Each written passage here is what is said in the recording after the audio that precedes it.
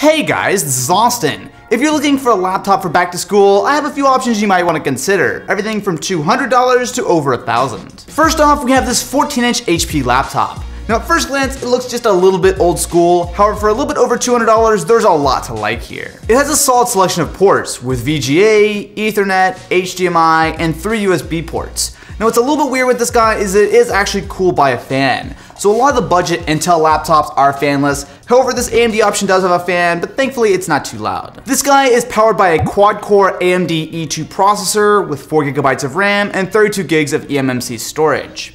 Now that processor is not going to be incredibly powerful. It's actually very similar to what's inside the Xbox One and PS4, although obviously in this case a little bit slower. But the important thing is it's going to be totally fine for basic usage, and again, this is $200. That AMD processor is a little bit unusual on budget laptops, but it's not that bad. So when it comes to more heavy usage such as gaming, it's not going to be great, but for normal stuff like watching video, it's not bad. Hey guys, this is Austin. It has been nearly 4 years since the original Nintendo 2DS came out. What's also pretty solid is the display. So for $220, we're getting a full 1080p IPS panel. Now yes, it is not quite as bright as I would like. However, for this price, this is about as good as it gets. It might not be a powerhouse, but if you're just looking for a budget laptop to get the job done, this is definitely worth considering. If you've got a little bit more budget to work with, you may want to consider picking up the Asus VivoBook E403. At just a little bit under $400, while it's not a huge jump over the HP, there are a lot of little things that definitely add up. So I actually did a video on this last year, but it's still pretty much totally up to date. And what's nice about this guy is that for only a little bit more than the HP, you're getting something that feels a lot nicer. Now yes, it is still plastic, but it's thinner, it's lighter, and it just feels like a more premium laptop. This guy also has a solid selection of ports, with an HDMI, a USB 3, USB Type-C, which is nice, and if you flip it over, we're also going to get an additional USB Type-A as well as an SD card reader. While this might not be the most powerful laptop in the world, it can definitely get the job done.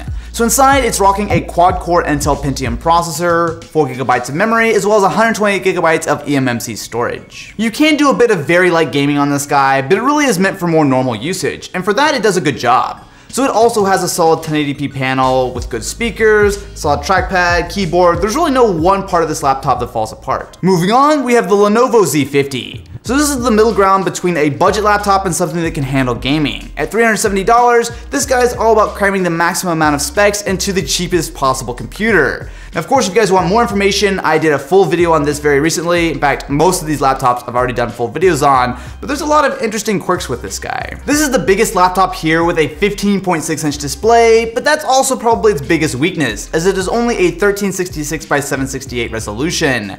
On such a big screen, it just doesn't look great. And on top of that, it's a fairly low-end TN panel, which means the color and especially viewing angles and contrast could be a lot better. The upside is that it has an AMD FX 7500 quad-core APU, 8 GB of RAM, and Radeon R7 integrated graphics. Now yes, it's not going to crush Crysis at 4K, but for $400, you're going to be hard-pressed to find a more powerful gaming laptop. With a game like Rocket League, we're able to get pretty solid performance. So playing at 768p, which is the max resolution of the screen, on quality settings, we're getting anywhere between 40 to 50 frames per second. If I can actually hit the ball.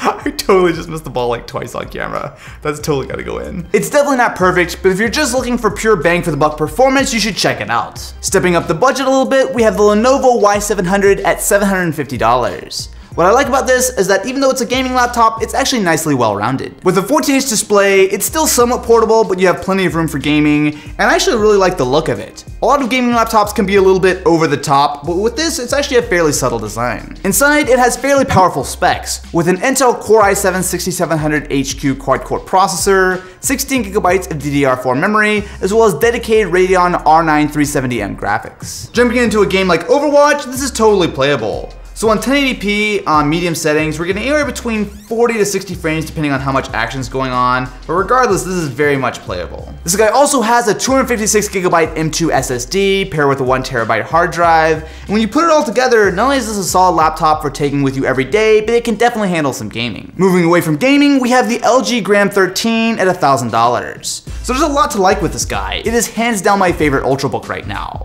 One of the main reasons for that is that while it's not only super light, but it also has very small bezels on the display, making this incredibly portable. The Gram comes in 13, 14, and 15-inch screen sizes, but regardless, you're getting a really nice looking 1080p IPS panel. Color, contrast, and especially viewing angles are going to be on point, and most of them, this 13-inch included, also come with a touchscreen.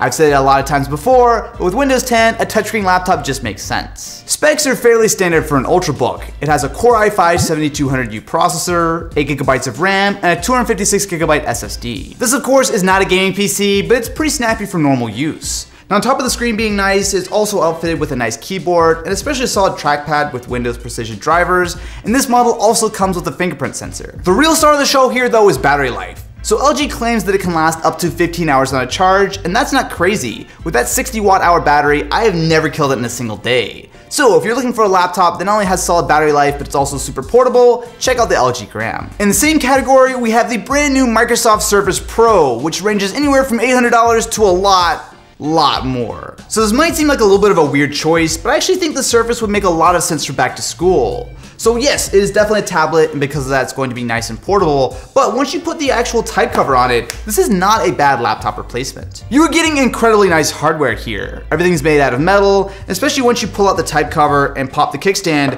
What you're seeing here is that there's a ton of flexibility. It is really well built. This guy comes in quite a few different configurations, but the one I have here is the mid-spec model with a Core i5, 8GB of RAM, and 256GB of SSD storage. Now what's cool is the Core i5 here is actually going to be fanless. So not only is it going to be nice and quiet, but on top of that, it has crazy battery life. 13.5 hours. It also has the best screen here with a 12.3-inch Pixel Sense display, which of course is not only touchscreen, but it also supports the new Surface Pen, and it also has some cool other features like facial login with Windows Hello, and of course you get the whole thing in a tablet package. So yes, it can be a little bit pricey, especially once you add the actual keyboard, which is basically not even an option, but the Surface Pro is definitely worth a look if you're going back to school. As always, I'll have links to all of these laptops in the description, and I've also done dedicated videos on a lot of them, so feel free to go check those out, and I'm curious, which one of these laptops would you pick up? Let me know in the comments below, and I will catch you on the next one.